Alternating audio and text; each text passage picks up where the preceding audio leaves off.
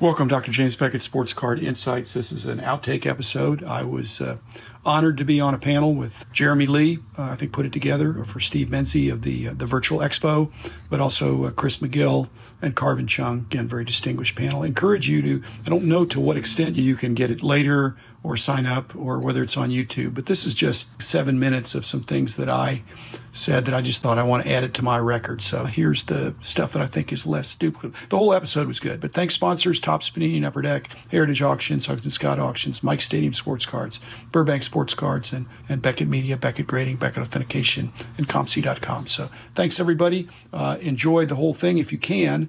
If not, this is a teaser and sign up for next year. So this virtual stuff is the real deal. Thanks.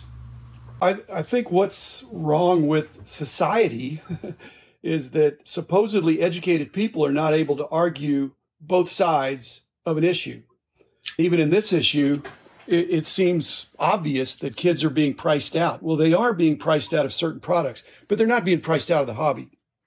If you think about, as Chris was saying, this is a demand-driven hobby. For kids to have it be this aspirational that, hey, I'm trying to get cards and they're too expensive, they're too hot, it's not necessarily a bad problem. Like Karvin was saying, I want that Ferrari too. And you're going to start with a Cutlass. Actually, Karvin, I got to tell you, I actually started with a Cutlass. There's many ways to be active in the hobby. You don't just have to open up products. You can still take $10, $100, and you can go shopping. You can go shopping on ComC. You can go shopping on eBay. You can go to a card show. You can find cheaper cards out there and still have some fun. You just have to understand that, yeah, until you are in a position to afford the luxury items, you might just have to wait and work your way up there. As a species, we're pretty impatient. Sometimes it's hard to do, but you got to just do what you can. There's lots of ways in. And one thing I like to tell people is Halloween's a great time to take cards and put them in team bags and give them away on Halloween. But the trick is you also have to give away the chocolate bars. You can't just give the kids baseball cards or hockey cards or basketball cards,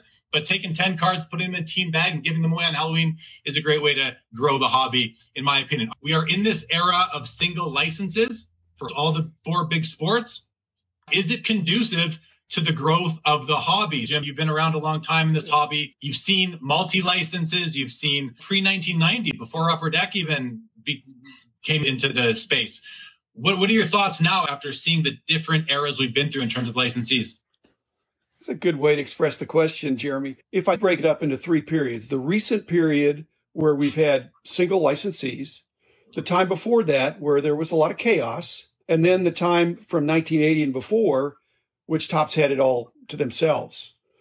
I'm hard-pressed now to think this is the good new days. This is as good as it's ever been in terms of the growth of the industry. So the social experiment of do single licensees work, we've had spectacular growth.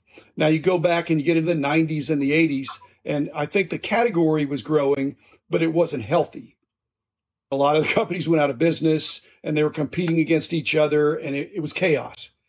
And I was thinking that back in the 50s, 60s, 70s, when Topps had it all to themselves, gee, they were the only licensee.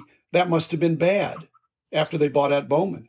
But if you look at 59 Topps Baseball, 69 Topps Baseball, 79 Topps Baseball, I bet there's a double-digit compound interest growth in the category with some order, with the Topps being the single licensee, and probably the same thing in football. They didn't do basketball every year. So I was thinking that, gee, it was terrible when we just had Topps. Actually, the card would have had better quality control if we'd had another licensee. But the category was healthy. It was growing. And the category is healthy and growing now.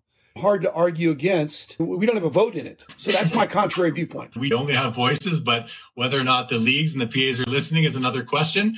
How much would you want any of these sports or these categories to grow? They're already breaking apart at the seams, but are really asking for even more competition that would lead to greater sales and greater growth. I think we got to be really careful. I don't think the leagues and the Player Association are upset. I think they're getting more and more royalties every year. Collectors and investors. This has been a hot topic for about a year now. The fact that there's a lot of investors in the space, not just collectors anymore. How do collectors and investors coexist in the hobby ecosystem?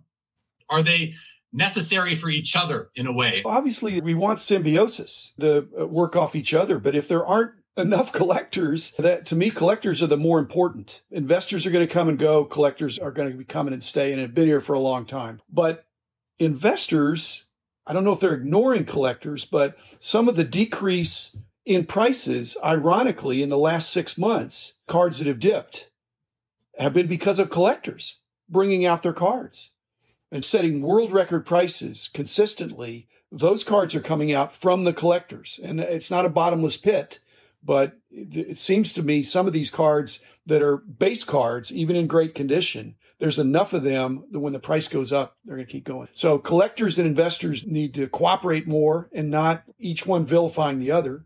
If they do, they'll realize that symbiosis is what's going to cause the hobby to have an enduring and sustainable growth.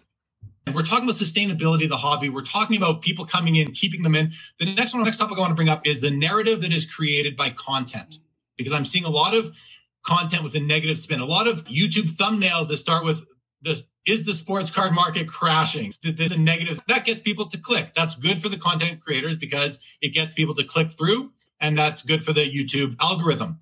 But is that really healthy for the hobby? Do we even care? He likes analogies, but if you apply it to music, what's going on in the narrative out there is it's not symphonic, it's not cacophonic, it's not jazz, it's everybody doing what they want to do and seeing what sticks.